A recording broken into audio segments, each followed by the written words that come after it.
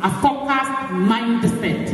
It is a kind of mind that will not be distracted by anybody or anything. Our Lord Jesus Christ was very focused. He knew exactly his assignment on earth, and he knew the final end. My assignment is to bring the whole mankind back to God, and I must die on the cross.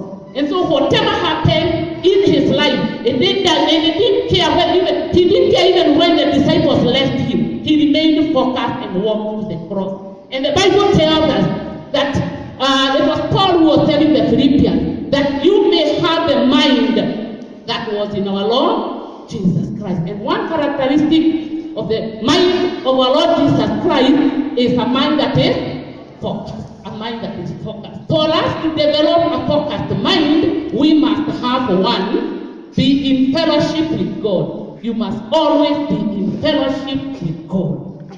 Number two, you must have God loves me attitude. God loves me. If God is for us, who can be against it? And number three, fearless. And therefore the only thing you only need the Holy Spirit. The Holy Spirit will whisper to you. We are praying that this helper that the Lord left the disciples, that helped like Peter and all the disciples, we are going to pray and tell God, send us the Holy Spirit, so that I will be able to accomplish the assignment that God wanted me to accomplish when He put